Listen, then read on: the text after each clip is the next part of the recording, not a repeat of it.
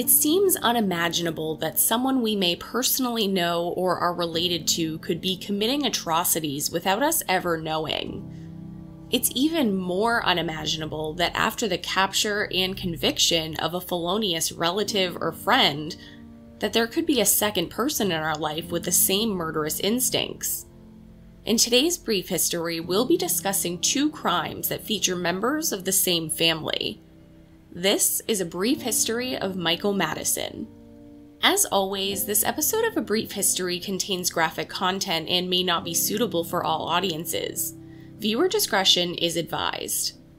In this episode, we will be building the home of Diane Madison, the mother of convicted killer Michael Madison. Michael Madison was born on October 15, 1977 in Cleveland, Ohio, to parents Diane Madison and John Baldwin. Though John Baldwin denied being the father and has never had contact with his alleged son, Michael's childhood trauma wouldn't stop at the denial of his parentage, and in fact, at his later trial, the defense would cite numerous childhood traumas as a catalyst for Michael's future behavior. Diane Madison had suffered a traumatic life herself prior to giving birth to the eventual killer. Diane's father left the family at a young age, and her mother turned to drugs and prostitution to cope. After giving birth to Michael, Diane was a single mother, and her parenting skills were tenuous at best. It's alleged that she skipped over holidays and birthdays, frequently brought men into the household as her boyfriend of the week, and allowed the men, who were mostly transients, to discipline Michael as well as his half-brother. It was in 1980 that Child Services visited the Madison household to find that Diane had been stuffing food down the throat of a young toddler Michael until he vomited. After vomiting, he was placed in a hot tub of water and then beaten with an extension cord when he started screaming. The children were not removed from the home but were visited again a year later, when Michael was found to have bruising across his forehead. Months later, Child Services visited yet again, after 3-year-old Michael was beaten by one of his mother's many boyfriends so badly that he lost hearing in one ear. Reports also showed that he suffered from contusions, abrasions, and swelling on his penis. Child Services finally removed him from the home but placed him with his drug-addicted prostitute grandmother. Eventually, after counseling and therapy, Michael returned to live with his mother, but the abuse continued. Since Michael was so young at the time, he later recalled that he wasn't able to remember much of the abuse, which is not uncommon in such young victims. But it is thought that the dissociation he experienced from his childhood trauma fueled his disgust towards women. By the time Michael was 16, he was living on his own wherever he could find a place to sleep, and by 17, he was arrested for the first time. Michael was charged as a teenager with inappropriately touching a classmate, and he would only escalate from there. At the age of 20, he was arrested on his first drug charge, and only a few years later, he would be placed on the sex offenders registry for an attempted rape. In October 2001, Michael Madison had dragged an 18-year-old woman down the streets of East Cleveland, threw her behind a house, and attempted to rape her, only to be stopped almost immediately by police. While in prison, Michael underwent a sex offenders treatment and was eventually released back into society.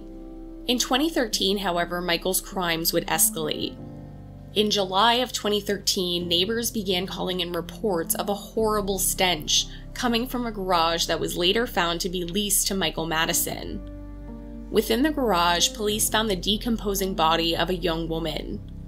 Just a day later, 2 more bodies were discovered within 200 yards around the garage, one in a backyard and another in the basement of a vacant house.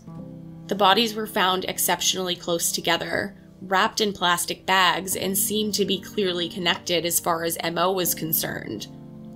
A search warrant was issued for Michael Madison's apartment, and while Michael wasn't there himself, the police did find evidence of decomposition within his apartment. Michael Madison, knowing the police were hot on his trail, returned to his mother Diane's home, and had a short standoff with police before eventually being apprehended. In the murders of Satisha Sheely, Angela Deskins, and Sherelda Helen Terry, Michael was charged with 2 counts of aggravated murder for each victim, 3 counts of kidnapping, 3 counts of gross abuse of a corpse, a single count of rape, and a weapons possession charge. Michael pled not guilty to all charges, but after a single day of deliberation, the jury found him guilty on 13 charges and recommended the death penalty.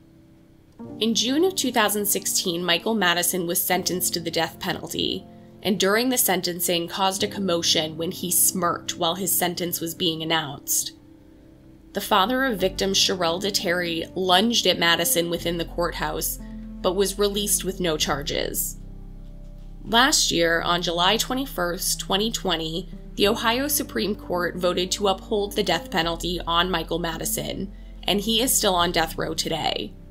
Having one family member who turned out to be a killer should have been the end for Diane Madison, but in a shocking turn of events, in June of 2019, Diane Madison was stabbed to death in her home, where she lived with 3 of her grandkids, one of them being the son of Michael himself.